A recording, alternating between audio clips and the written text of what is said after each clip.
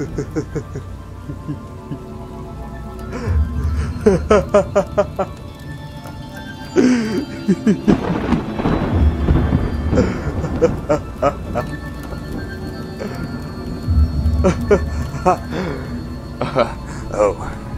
you might have startled me a little. Welcome to the Veggie Nerd. My name is Eric. Today I've been doing experiments with food dye, and I've come to find out that stuff you buy in the store isn't quite what meets the eye. It's all full of stuff that you couldn't even imagine. So, the thought came to me, wouldn't it be fun to make my own? You think so? Would you like to make some with me? Yeah? Great. Well, let's let the fun begin.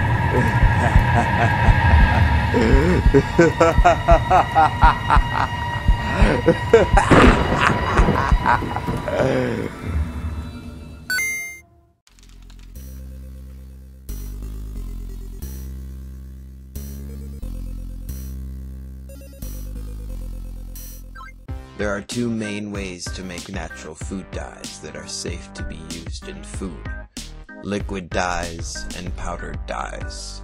This video will mostly focus on liquid dyes due to their relative ease of use.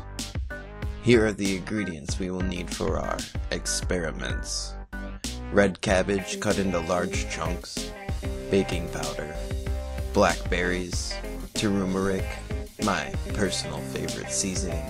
It has my name in it, Tarum Eric, get it? And that's all we will need to make our primary colors. I will also be using raspberries, spinach, beets, blueberries, and carrots in this video. Now I know what you might be thinking, that these food dyes might make your food taste a little weird. But don't worry, these food dyes will have no effect on the flavor of your food. To start out, place cabbage chunks in a sauce pot. Cover with water and bring to a simmer. Allow this to cook for 20 to 30 minutes. Strain carefully and allow to cool.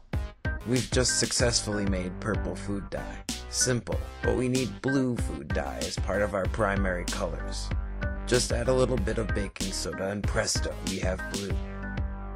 Add each ingredient separately and one at a time to a food processor with a bit of water and process well to create a liquid.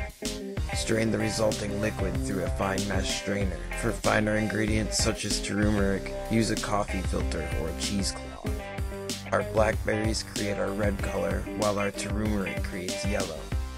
With these three colors, you can make any color. Color mixing: red with yellow gets orange, yellow with blue gets green, and red with blue gets purple. Though you can also just save some of your initial red cabbage liquid to have purple. Blueberries are also a good way to make a purple color. Our spinach makes green, and our beets as well as raspberries make a pink color. These liquids can be reduced in a saucepan on top of the stove to make them stronger. The more you use, the stronger the color you'll get. And finally, we'll talk about dehydration.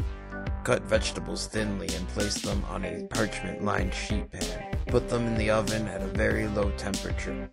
In they go. Around 120 degrees Fahrenheit. I personally put my gas stove as low as it could go. Allow these to rest in the oven for upward to 2 hours. If you have a dehydrator, this will work great too. Grind them up with a mortar and pestle or a coffee grinder. Dry ingredients can be added to wet recipes without adjusting liquids.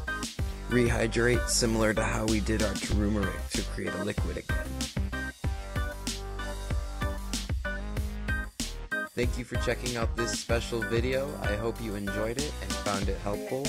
If you'd like to support the Veggie Nerd, make sure you thumbs this video up, share with your friends on social media, and make sure to subscribe and hit that little bell button down below. That way you can keep up to date with all my future uploads.